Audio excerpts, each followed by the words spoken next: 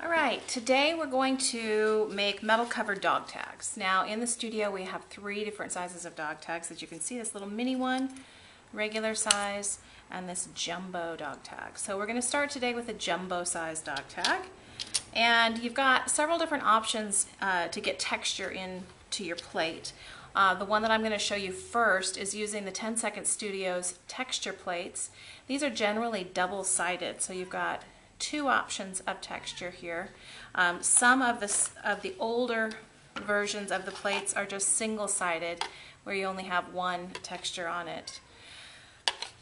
So what we're going to do is we're going to start by doing a crown on one of ours. We're going to take some of this 40 gauge aluminum foil. This is tooling foil, so it's not like aluminum foil that you use for food.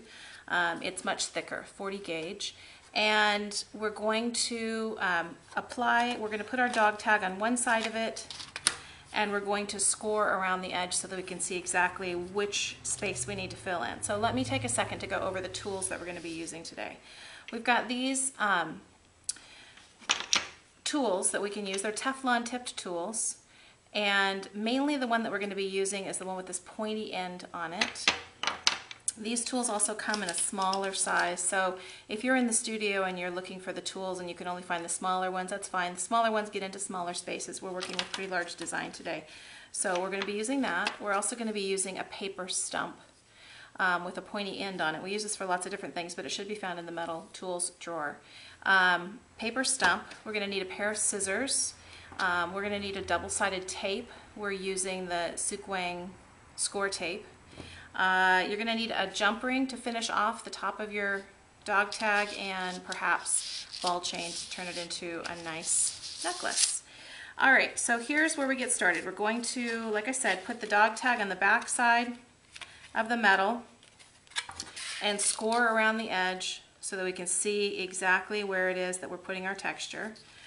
And set the dog tag aside for a moment and decide which design we want to put on our tag. I think I'm going to go for, how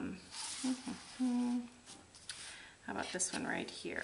So it's upside down for you, but it's right side up for me, and I'm just going to lightly press my finger on the design so I can see where I get it on here and make sure that I have it centered the way that I want it to be centered.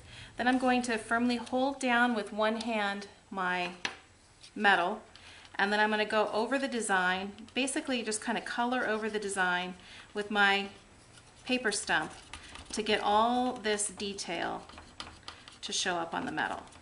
Kind of going over around the edges, making sure that I get all of that detail to show up on the front side of my metal. I'm not moving the metal off of this piece, but before I'm done, I want to come around. So this is, I basically got the design showing up on the front of my metal, and that's fine, but I want to refine around the edges now. So I'm going to take this pointy tipped Teflon tool, and I'm going to come around and trace around every bit of this design, and that's just refining my metal. Be careful not to push too hard. You can actually poke through this metal. It's pretty thin. But if you do it gradually, if you press down gradually, you're able to work the metal so that it stretches without tearing or poking a hole through it. Okay, so I'm just refining every little bit of this. I'm careful not to color on the surface. That just leaves marks, and it doesn't really refine. It just kind of shows scratchy marks on the surface. So I'm not coloring this in, I'm trying to follow the design and press it in. Okay, if I'm happy with the way that this looks at this point, which I'm not quite yet, okay, then what I want to go ahead and do is I want to sand the surface. While it's still on this plate, it gives it lots of support so that I'm getting mainly the high points. I'm taking a little sanding block. This one's been cut down. Normally they're about this long.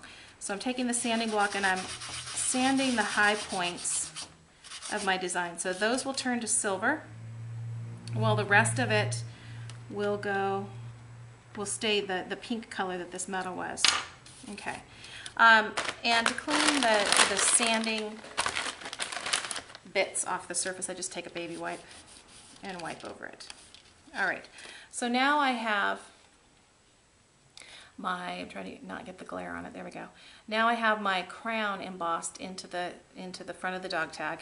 I can take another texture tool, another texture plate, and add texture up to the top up here, and that is the reason for using the texture plates and doing it by hand. I'm going to show you another way to do this where you get an all over texture and you don't have to do it by hand. What we're going to do is we're going to take one of these Cuttlebug texture plates. This is a texture folder, embossing folder, and we're going to do the same thing. We're going to trace our metal, place it on the back side, trace around it so that we know exactly where it is that we're putting our texture. Okay. This time I'm going to cut it out.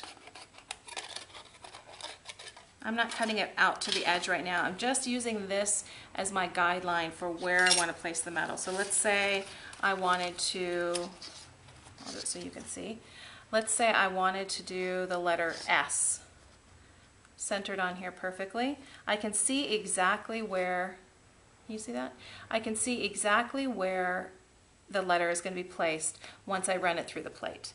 Now, on these texture plates, I also want to be careful to pay attention to which side is raised and which side is sunken in. The raised side is going to emboss the surface or make it raised on the surface, and if it's sunken in behind my metal, it's going to deboss or make my metal sunken in on the surface. So this, I've turned it correctly so that it's going to be embossed. I'm going to have this letter S is going to be raised up on the surface and everything else is going to be sunken in. And I'm placing this texture plate between two, these are old and worn off, but these are both plates that are marked B. And I'm also going to sandwich it with the plate that's marked A, which is this nice thick. So this is the sandwich that you're going to have. I'm going to take this Cuttlebug tool and run this sandwich through the machine. Easy as can be. It barely gives any resistance. You almost think, oops, you almost think that you're not doing anything at all. Let's straighten this back up. There we go. But you're applying just enough pressure to to emboss this piece of metal. And there you can see how nice and crisp that is without using any hand tools at all. Again, I can sand the high points of this down so that I get some definition there. And there you can really see that S pops out. Then at this point I can take, probably the easiest thing to do is only cut this once. I'm going to put some of this tape on the back side of my metal, trim it off, and then trim out. I can still see exactly where I had my lines before. I'm going to trim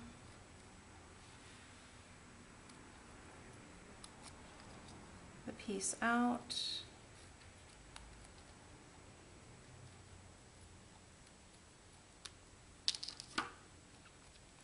I can peel, this is double stick tape, so I can peel the paper liner off the back and stick it down to the dog tag. Okay, then all there is left to do is poke a hole through the top. Usually I would take a hole punch or a Cuttlebug tool, a crocodile tool to do a nice clean hole punch, but I didn't put one of those right here beside me, so just use what you have at hand. Poking through the hole with your scissor. Kind of smooth it down with the sanding block, just get any rough edges off of there. This is what I get for not having the right tools at hand. All right, and then all you have to do is put your jump ring through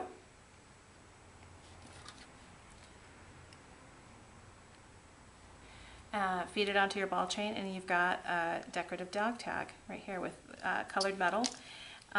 Same thing with this one. I would just put the tape on the back side of it and apply it to my larger dog tag. Sometimes too, these are nice stacked, and you can use a larger one over top of a smaller one. Sometimes I do them with contrasting colors.